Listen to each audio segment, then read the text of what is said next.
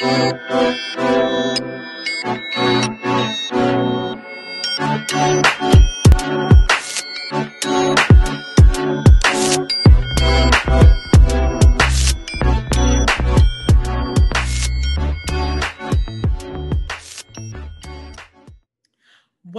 to Resilient Minds 365.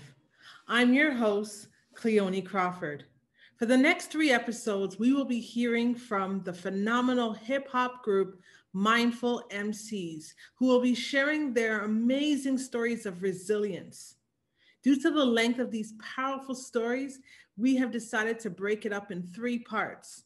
So sit back, relax, and let me introduce you to the Mindful MCs Part 1. Welcome to Resilient Minds 365, where we discuss the resilient stories of entrepreneurs, professionals, and students with mental health challenges to encourage you to strive, thrive, and live in abundance. I'm your host, Cleoni Crawford. So guys, today we have a special episode for you today. We have a group, as you can see, it's not just one person, but we have 5 guests today. We have the Mindful MCs with us today. Who are they? Who are they? Look at the t-shirts. They have them out there. It's so awesome. So the Mindful MCs use hip hop as a vehicle to uplift those who suffer from mental health conditions. Each member in the group has lived experience and their own individual relationship with mental health challenges. Their mission is to raise awareness and reduce the stigma by creating safe spaces and avenues to talk about, support, and prevent mental health issues. They strive to bring people together and build community. They share their stories and reflections through original music and public speaking. Their approach is unique, raw, entertaining, and powerful. They inspire others to keep their head up and follow their dreams as they are living proof that not only is recovery possible, but also full of beautiful, creative life. So that is the Mindful MCs. Did I do a good job or did I do a good job? You crushed it. Wonderful, wonderful. So first, we're just going to have you guys to introduce yourselves, starting from the top, which will be from the top left. So first is, what is your name? And what is your stage name? And how did you come up with it? I'm thinking our order might look a little different on each screen. So who's top left for you, Cleoni? Jamie. Okay. All right. All right. Well, before I share, I just want to acknowledge that my story of resilience has been greatly impacted by the privilege that I have as a white cis woman. I want to acknowledge the long history of systemic racism and institutionalized racism in our world. And I'm seeing I've had advantages and choices, because I'm white. So while Black and Indigenous people, particularly trans folk, have been criminalized in our world. So I'm here today to share, but also to listen and to celebrate these beautiful men that I am blessed to know and on this journey with. So. Perfect, wonderful. So your name is Jamie, and what is your stage name and how did you come up with it? My stage name is Gratitude, MC Gratitude. I came up with it back in like 2014. And gratitude. It's a combination of gratitude, glad, attitude, and gladiator. It sort of reminds me of like my inner warrior, my inner strength that sometimes I forget. Okay. And just like the practice of gratitude, it's something that we do each day. And I really want to encourage people to practice gratitude. And it's like been a huge game changer for me. It's just like a new lens on the world. And it really brings you more in the present moment. And just, think about what you have, not what you don't have. And so I'm really grateful to be here today. Awesome. Thank you so very much. And the next person, whoever wants to just chime in. I guess I'll chime in. My name's Jamal. I go by J Small. I've struggled from mental illness since I was a child, but it got a lot worse in my 20s. And I was very privileged to meet a group of people that, you know, could relate to me. And obviously, I was able to meet my brother. Just kidding. We're born as brothers. And so me and him have worked so hard together to help each other uplift ourselves. And when we met the rest of the group, it was just perfect in terms of, you know, our ability to help others and to help ourselves. We all work together, and I love making music with these guys. And yeah. Amazing. Okay, and how did you choose your name? How did you come up with your name? J Small is a name that people have been calling me since grade 2, and I don't know where they came up with it, but kind of just it's a moniker that you just took on. Yeah, like, I mean, it was my best friends that were you know, calling me it, so I was like, okay, well, I guess it's good. Okay. So the next person, which is, what is your name and what is your stage name and how did you come up with it? So maybe we'll ask whoever wants to go in. I'll join in. Mm-hmm. So yeah, my name is Brian Bravo. My stage name I went by was B Squared. More recently, I've just been sticking to more of my roots and just by going by Brian Bravo. So reason being is because I think a lot of my family would call me Brian and refer to me as Brian. A lot of my close friends would call me Brian. As an MC, I was called B Squared, and some friends did call me B Squared, but I think I just wanted to stick more to those family roots, which is why I started doing the transition. This is actually just amazing, everything that's being here, and you know, just being with the other MCs right here. I think I really like this, and you know, I actually like this story of just being here. It's just very meaningful to me right now. Okay. So I think I'll just leave it at that right now. It's just very, very cool. Cool. Awesome. And then the next person.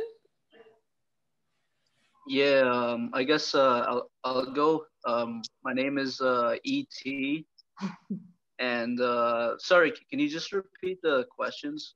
Yeah, sure. So introduce yourself. What is your name? What is your stage name? And how did you come up with it? Okay, yeah. Well, my name is, obviously, my real name is the name given to me by my mom, and yeah, is Hernan. So yeah, I don't know. I guess introducing myself. Yeah, I guess we've all been through a lot of like ups and like a lot of lows. Yeah, I don't know. Just looking back, I guess like what Brian said, I'm grateful to be here and know everyone here, because like looking back, like looking back, like when it was like those hard times. Like I didn't think I would be here. So being here like every day to me is a blessing, and I'm grateful for each day. So, and yeah, my stage name is E.T. and yeah, it just came about naturally. Like I remember when I first started it, it was like extraterrestrial, MC extraterrestrial. Wow. And then I'm not sure who it was that like came up with ET to me, but yeah, it just like evolution. It just like evolved naturally into ET. Like it started at Learn though. That's where this journey for me kind of started, to be honest. Okay, cool. Yeah. Do you want to talk a bit about what Learn is? Yeah, for sure. Learn is it's a outpatient CAMH program, and basically they run a lot of groups throughout the day, and they have writing groups, sports and gym, things like that, you know. And it was just like, mainly, to be honest, like what really hit me there was like all the support and all the love that came with being there, and just like all the care that people like had, and all the love that was just shared there. It just made that place special. It just helped me grow, like, as a person, and like I feel like even spiritually it helped me evolve. Like, and I'm sure like we've all felt that, because we've all like passed through learn, like, and we've all been there. So like I'm sure we can all like like relate, you know, like, yeah, relate. Okay, cool. And our final guest. Cool. Yeah, my name's Mishak. First thing I want to say though is, yo, ET, if you could move your camera to a bit less lighting, like that light is strong. Yeah, sorry. No, I need you square here, bro. I need no worries, man. No worries. But yeah, my name's Mishak. I go by the MC name Shael, and it has two different meanings. The first meaning is to keep me humble, because it reminds me of who I was. I was always a very shy person growing up, and I would always take the L, which is I would always take the loss. I would never want to win. I would never want to be successful. And the second meaning of it is it's the end of Mishael, who is a character in the Bible that was thrown in a fire but never got burned, who was kind of like purified by the fire and came out as a new person. And that's the real name of the character, but the name he was, his slave name he was given is Meshach, like what I was born as. So it's kind of like I'm taking my slave nature was burned in the fire, and I'm taking back my real roots. And Shael's the end of Mishael, so it has like those two different meanings. Amazing. Well, thank you so very much, gentlemen, and Jamie as well. So one of you guys can answer this question, which is, what made you guys choose the name Mindful MCs? Whoever wants to answer, just go ahead. That's probably either for Shael or Hernan, I would think. Okay. Yeah, I don't know. I guess I'll start, and then we can just go from there. Yeah, again, like it happened at Learn. That's where I remember the name Mindful MCs first started coming out. Yeah, I remember I was with Meshach, and we were just kind of like, and I feel like Jamal was there too at the time. Yeah. And yeah, we were just kind of like just starting out the group, and we're just like, man, what should we call the group? And just Mindful MCs came out, and we kind of stuck with it. And yeah, that's I don't know. I guess that's like a little story of like the name, like where it came from. Is there like a message behind it? Is there something you're trying to convey by calling yourself the Mindful MCs? Yeah, mindfulness and like a mindful way of life. Just be mindful of your choices, because they have consequences. Just living in the now. I think that whole meaning that the word mindful has, we've done our best to get that message across. Okay, wonderful. So how long have you guys been a band? So I think one thing that I think we kind of identify ourselves as a group. Okay. And reason being is because sometimes in a band there's always like a person or someone on top, or there's always like, I think we're more of a group because that's how we started. And as coming from like a mental health, we always went to these peer groups or just outpatient groups. There always been groups, so we've always kind of clicked that way as like friends and individuals with mental health too. Like we've always clicked in that certain thing, so we've always kind of gone to the word group. Okay. But yeah, we've kind of been around since I think the dinosaur ages or something like that, something wild. A long time. Very long time. I might pass it to you, Jamie, though, but because from Learn, you know. Ooh, Hernan, that was looking real good, and then. I know, right? I'm having mad issues with the tech. It's all good. I think 2 years. 2 years? It's more like 2 years since we started performing, but we were together even in 2017. Okay, cool. And the next question I wanted to ask is, so I guess you guys met through the outpatient programs. Is it Learn? Mm-hmm. Mm-hmm. Also, CMHA, Canadian Mental Health Association. Me and Brian met there. Yeah. Okay, maybe you can tell us a little bit more. What is CMHA, Canadian Mental Health Association? What programs were you doing there?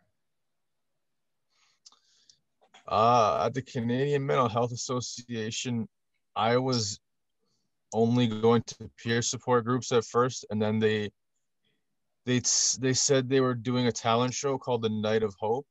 Mm-hmm. And I met Brian there at a rehearsal for it, and then he performed there, and that's like the first time we met. And then the funny thing is I met Hernan also there at peer support groups, and one night he's just like, hey, let's go over to my friend's house, and it turned out his friend was Brian, so he already knew him, so we had that in common. And then he's like, hey man, like the CMHA groups are cool, you should also check out Learn. It's like a CAMH program. You can play basketball, there's like cooking groups, there's all this stuff. And then I finally went there, and that's where I met Jamie, and my bro came in as a guest. They really welcomed him there, and he performed there a bunch of times with us at talent shows and stuff.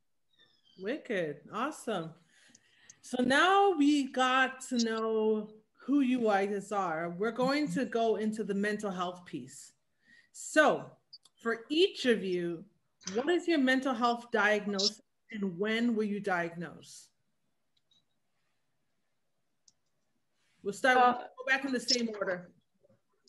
I was diagnosed with bipolar 1 disorder back in 2016 when I was having a manic episode.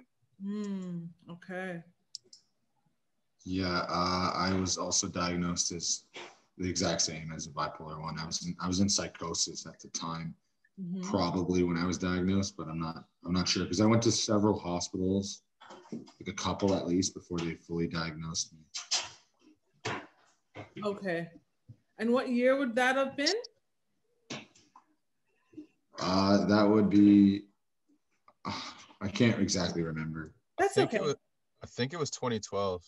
Yeah, either 2012 or 2011. Yeah. Okay. So a few years now. Yeah. Okay.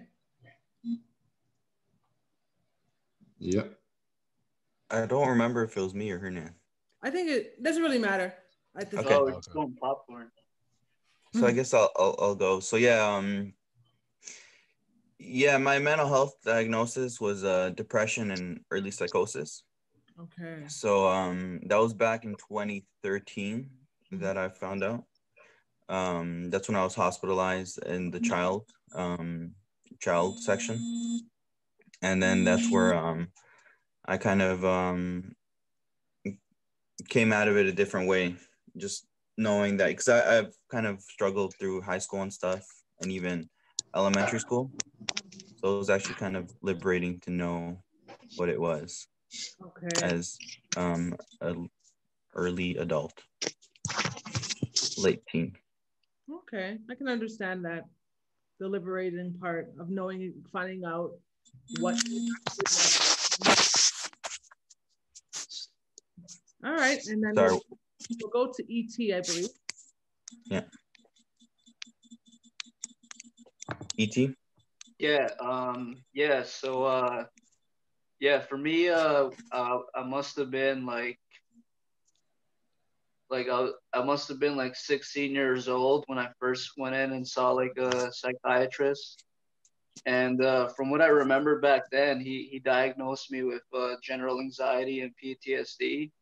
at the time. But yeah, I don't know. It's been a while since like I've been like reassessed and stuff like that. So like I don't know. It's just like I don't know. There's just thoughts in my head. They're just flying around right now. But yeah, my earliest diagnosis I can remember is like PTSD and general anxiety.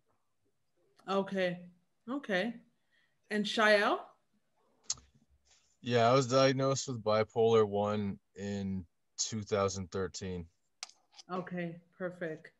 All right, let me just get my next question. So the next question I have for you guys is, so we're gonna go into the meat of it for each person.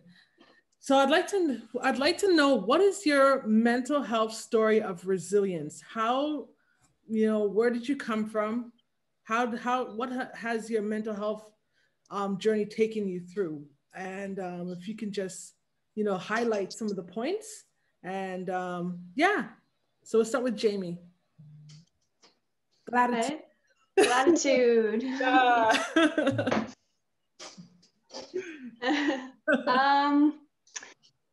Yeah, I guess just like since being a teenager, just getting very familiar with depression and spending a lot of time depressed and like just at home in my bed, like not working, not seeing friends, not like being social, just really being horrible to myself, like, the negative self-talk, which I now see and I now realize as like self-harm.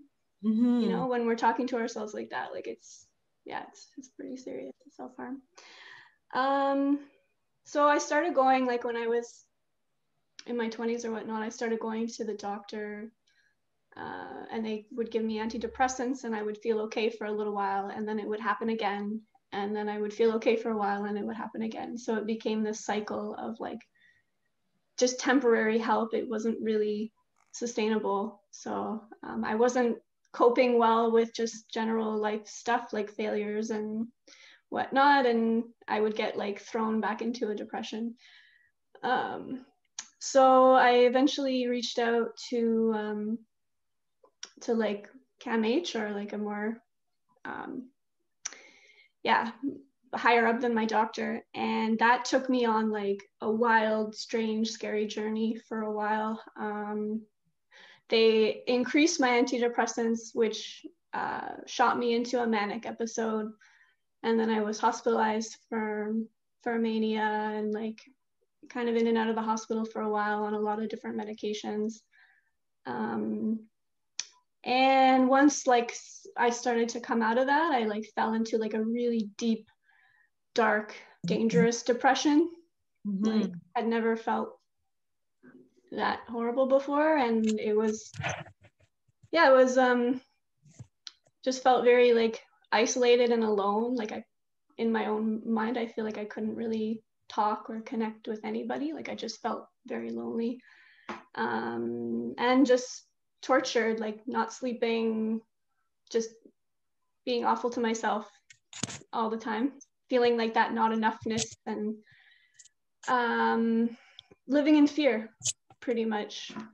And I tried to end my life in a very dangerous way. I got to that point, and I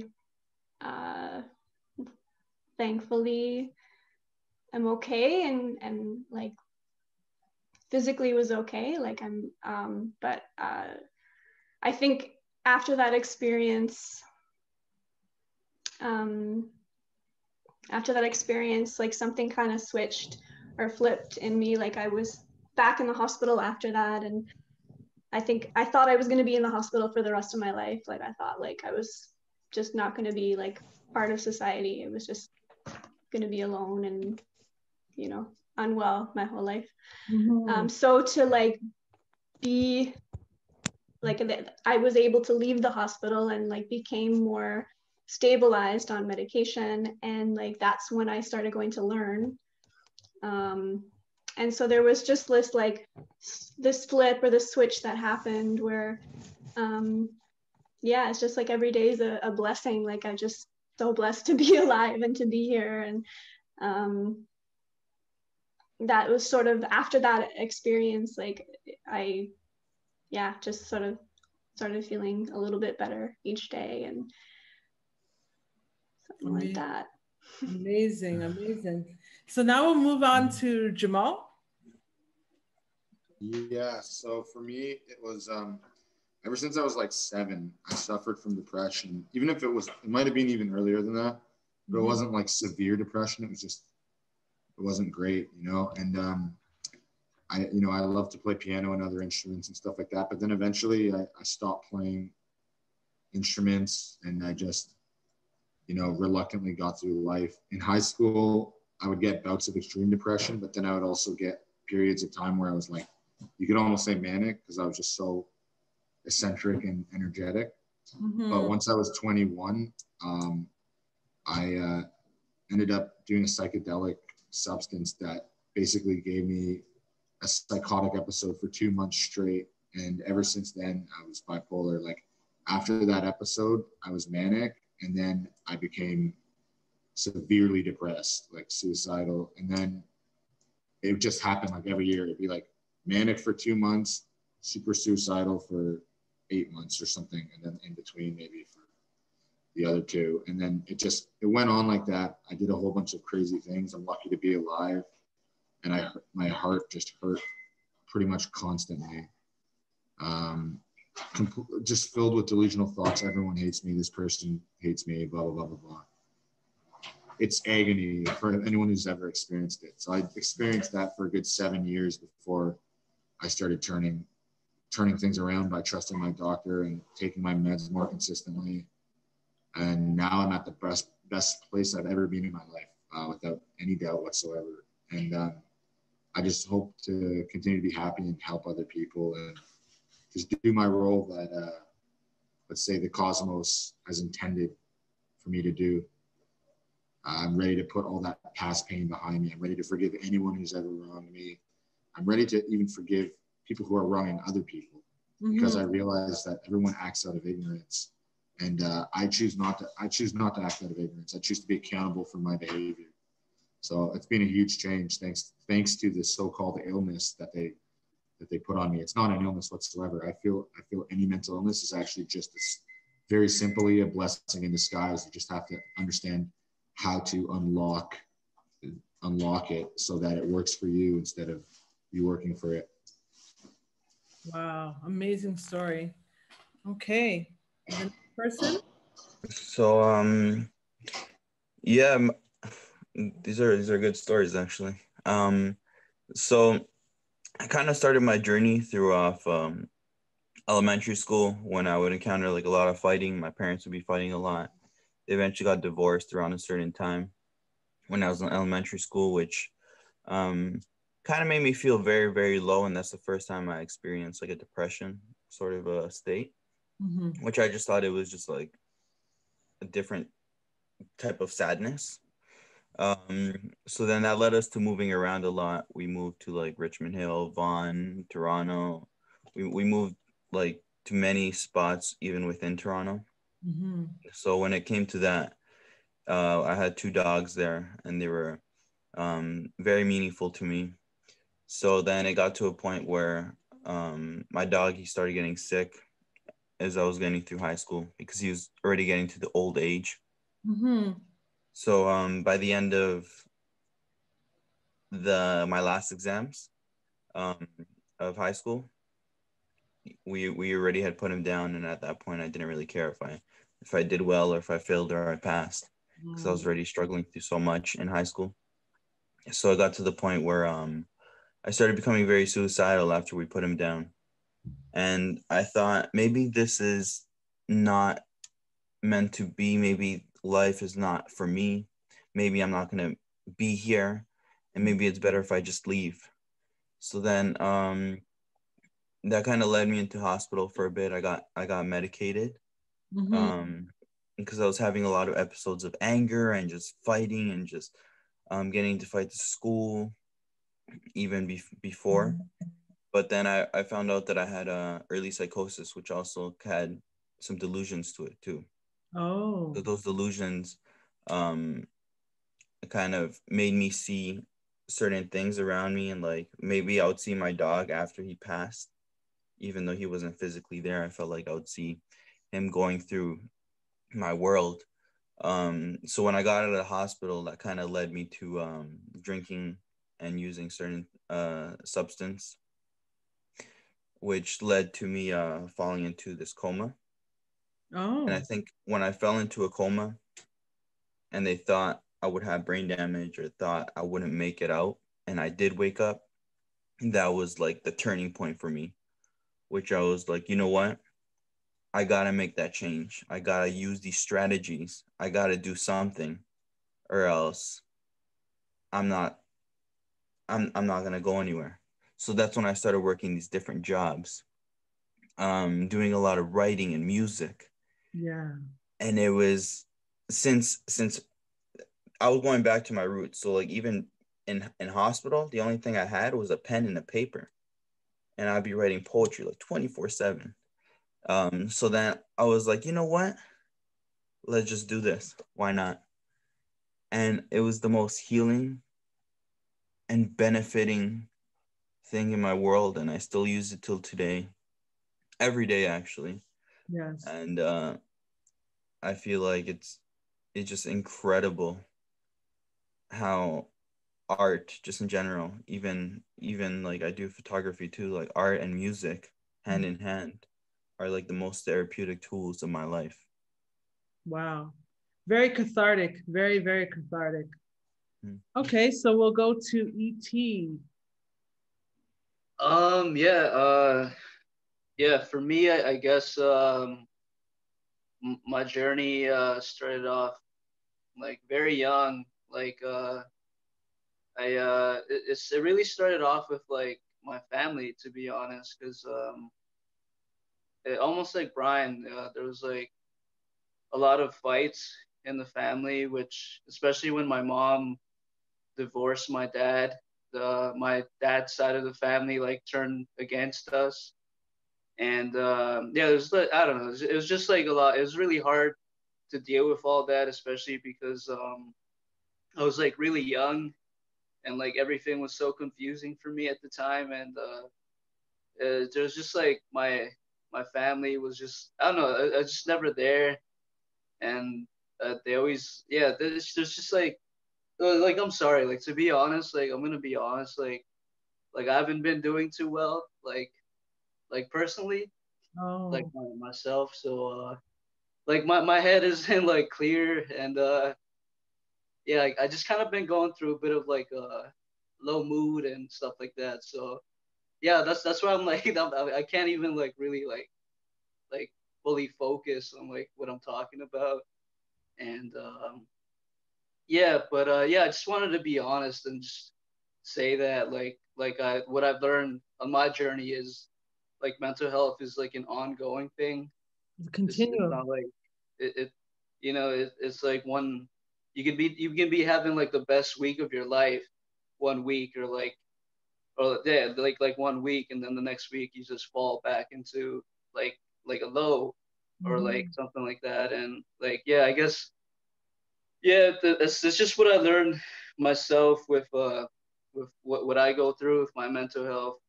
It's just an ongoing thing, and like the lows come, the highs come, and it's just, I don't know, it's just how you deal with it, and things like that, you know. Right. And yeah, I guess my resiliency piece like really comes into play like when I started rapping, when I started like actually like making music, which started with the Mindful MCs when I got together with this group. And yeah, just like Brian was saying, like it just really helps to express yourself and just release all the tension and release all the emotion from your body, you know, from your mind. And it it's just, I don't know, it just really helped me a lot, because there's a lot like for myself, like I keep a lot of things in, like I internalize a lot. So it's like I don't always speak up like when I should, you know, and that's a problem I have. I know it, and it's something like I want to fix, and I want to get better at, and I am gonna get better at. And yeah, and basically, yeah, that's my resilient piece is turning my lows into art, basically, like turning my emotions into art for the world to see, I guess, you know. Amazing, You know, amazing. we love you, Hernan. Yeah, you king. that was so amazing. Thank you very much, Yeah, transparent. I love you guys too. Yeah, I love you guys too. I don't know if I got the heart yet. Mine looks more like an oval, but So yeah, I think I got a heart. I think I got it. I think I got it. Fine, nice heart. And then finally, we'll have Shael to share his story. What was the question again exactly? Your mental health story of resilience, basically where you came from and how you were able to be resilient, bounce back, bounce forward, actually bounce forward. Okay, yeah, sure. Well, I think for sure growing up, I dealt with a lot of anxiety and depression, like severe, but at that time I didn't know what it was. I thought I was just shy.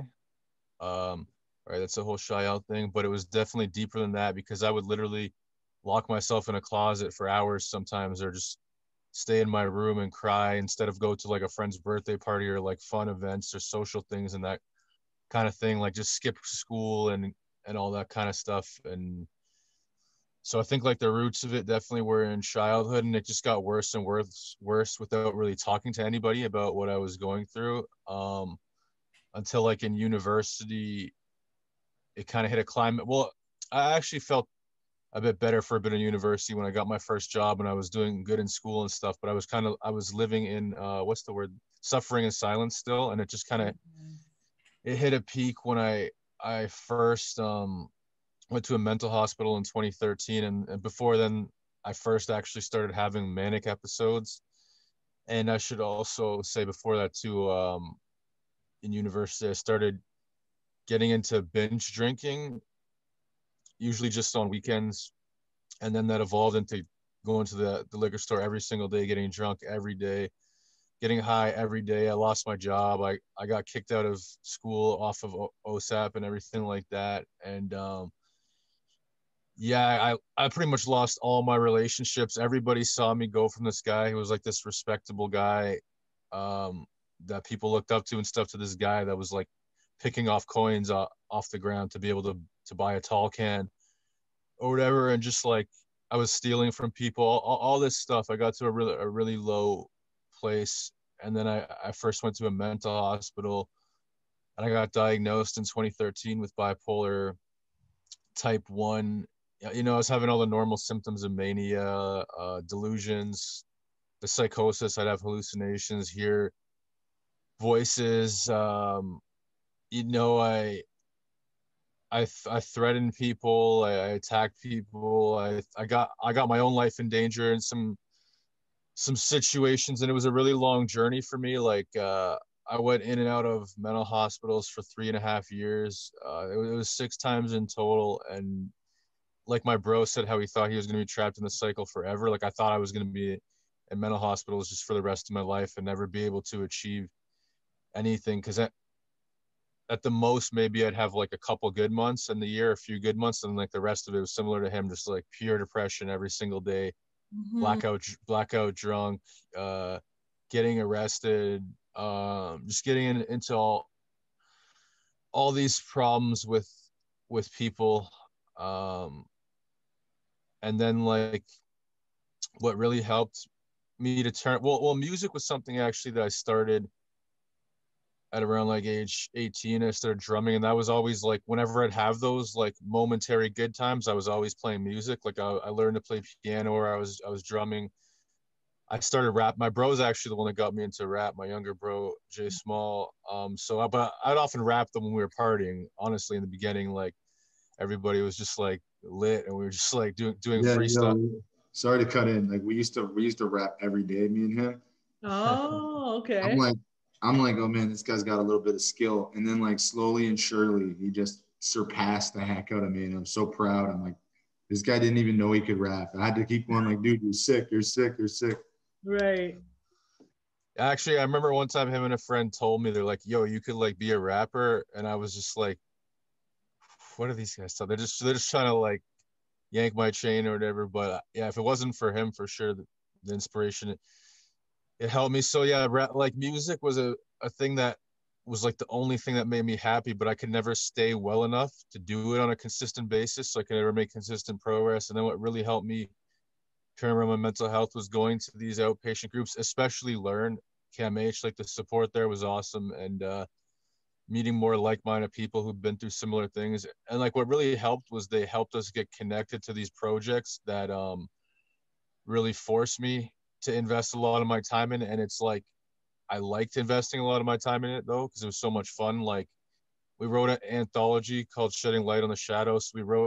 So I had all these poems from over the years I would write when I was doing well or when I was manic or depressed that I could actually compile into being part of this book. Or we do a coffee house, and they would actually help us. They would let us get involved to plan it, like what the schedule would be, and like we would write songs together that we'd perform there, and all that kind of stuff. There's lots of opportunities. They got us into public speaking and a whole bunch of opportunities so we could like use our negative experiences for the positive. And that's where it started for me. I quit drinking actually right when I started going there in 2017. I've been sober for over 3 years. Amazing. Now, thanks. And just like I still had like some, for sure, I've still gone through some depressions and some manias, but I'm also thankful I haven't been to the mental hospital since 26. Actually, it was October. So it's almost 4 years now since I've been to a mental hospital. Amazing. And I think, yeah, really my story is that I found a community and I found like meaningful activities for me to contribute. And yeah, mindfulness, meditation. I practice meditation usually every day, so that helps. There's been a lot of self-care things. I'm sure we can get into like that later. But yeah, that's really been my story. Okay, wonderful. I love your stories. They're just amazing. I can definitely identify with some of your stories, Shael. Being a woman with bipolar, but first it started off where I was very well respected because I was in university. I was always an A student, and then bipolar came and everything just went like, you know what I mean, like a tidal wave where it just kept going round and round and round. So I can totally understand where it's like you move from this place where everyone's like looking up to you, and then all of a sudden now people are starting to look down at you. So I can totally understand. I can totally identify with that. Considering, like for me, I've been hospitalized many times, 26 times in particular. Wow. Yeah. So 26 times. Yeah, in 3 provinces. So I can totally identify with some of your challenges and stuff. I hope you enjoyed hearing from the Mindful MCs. Be sure to come back next week when we will continue our interview and dive deeper into resilience.